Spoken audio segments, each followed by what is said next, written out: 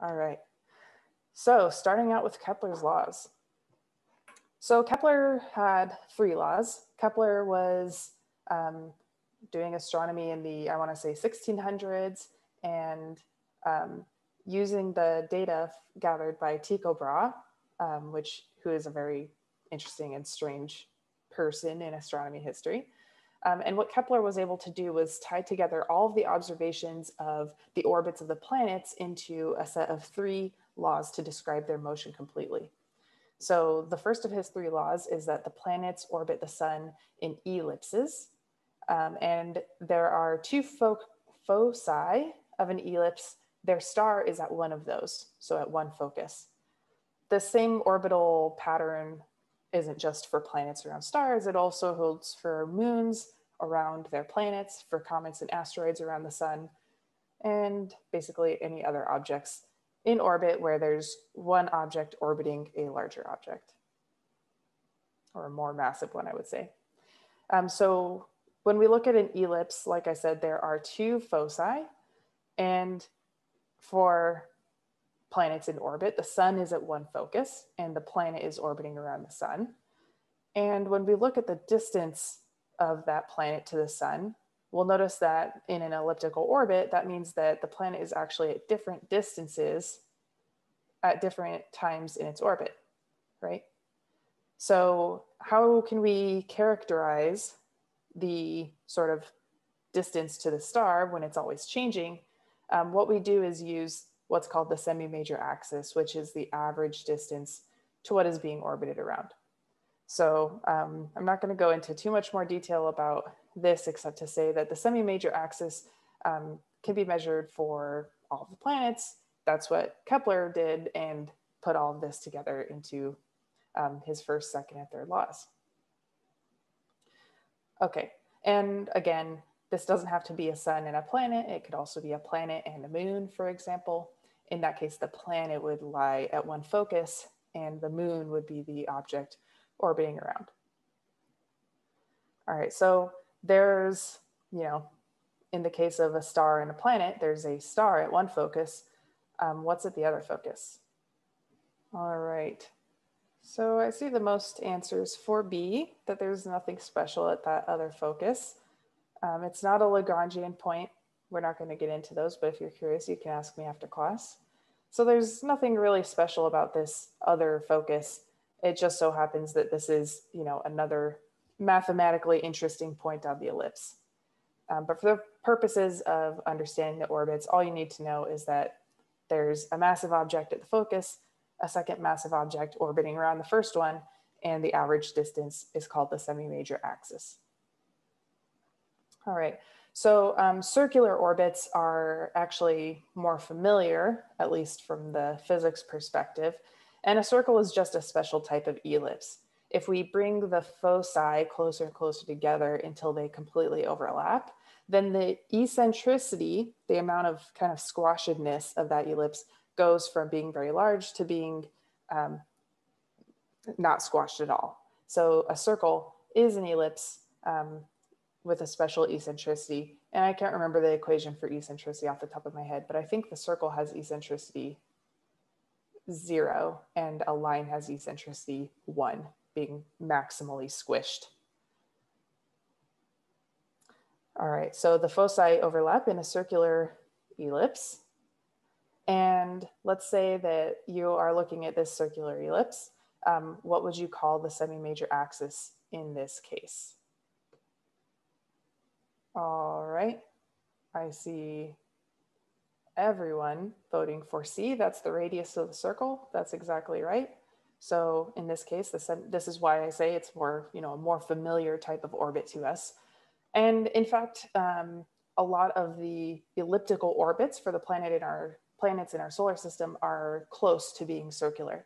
The orbits are not very eccentric. And so there's not a huge amount of difference between our point of closest approach and our point of farthest, distance from the sun.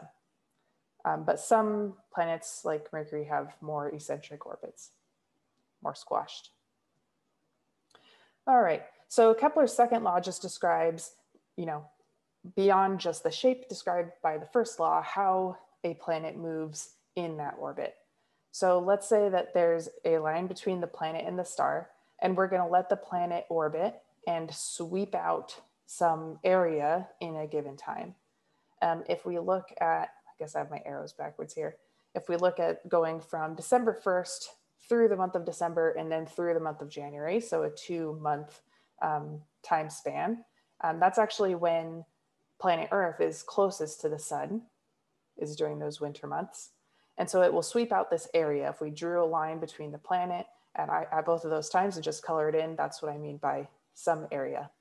And if I look at what happens in the summer months when the Earth is farthest from the sun, then I sweep out the same 2 months of time, and that covers a much smaller distance on my ellipse, but it sweeps out an equal area. So this principle of equal areas holds true for any objects in an elliptical orbit. So those two regions are the same area. If you counted up the pixels of color in each one, you'd find that they were the same.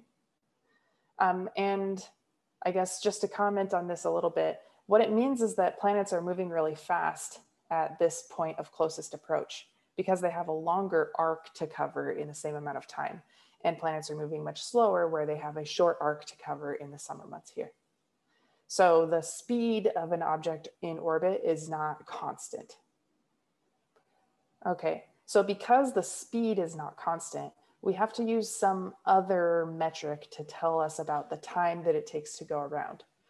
So instead of using speed, we typically discuss the orbital period. And that's just the time that an object takes to make one full orbit. And so that's letter P here. And then A is our semi-major axis. And so Kepler's third law ties those two quantities together in this relationship that the orbital period squared is proportional to the semi-major axis cubed. So this is a key relationship. It holds true for all the planets. And the constant of proportionality, we'll get to that in a little while. All right, so we could look at this graphically. If we decide to plot the semi-major axis against the period, we're going to take a really solar system centric approach and measure the semi-major axis in units of AU. That's the distance, average distance between the sun and the Earth. And then the period, we're going to take, again, a Earth-centric attitude and measure that in years. And so when we plot all of the planets and asteroids, well, some large asteroids at least, in our solar system, we can see that they all fall along this theoretical curve described by this equation. So Kepler's third law holds. Okay, so just a conceptual question, maybe using this graph. How does the speed of objects far from the sun compare to objects close to the sun? All right, I see most votes for B, that the farther the planet is, the slower a speed it has. And the way that we can get this from this graph is that if an object way up here, for example, has a period of 5.5 years, that's a very long time that it takes to orbit. So it's going very slowly. I guess it's not totally fair to ask for slower speed, but I guess what I meant was slower angular speed. Anyway, if you're gonna complain at me about the physics, that's fine. But okay, so the orbital time grows faster than the orbital size. That's what we can see here from this graph. As we get farther and farther from the sun, the orbital time gets larger, faster. So all these asteroids are moving more slowly around the sun than the planets are. All right, so Kepler's third law, again, the orbital period squared is proportional to the semi-major axis cubed, meaning that objects with a longer semi-major axis have a slower orbital velocity. And this equation, well, is exact as long as you're measuring the period in years and the semi-major axis in AU. All right, so for our planets in the solar system, that's what makes this equation exact. All right, so this brings us to the idea of a rotation curve. This is a little bit different than what we were looking at in the last plot, because we're looking now at the orbital velocity in units of kilometers per second, right? So this way we can, fairly compare the actual speed of these objects. So when we plot the speed, then we see that Mercury has the largest speed in our solar system, and that's dropping off slower and slower as we go to farther and farther distances out to Neptune and then Pluto and Eris. So this rotation curve, where you have a falling speed for increasing distance, this is a consequence of Kepler's third law. This is just the physics.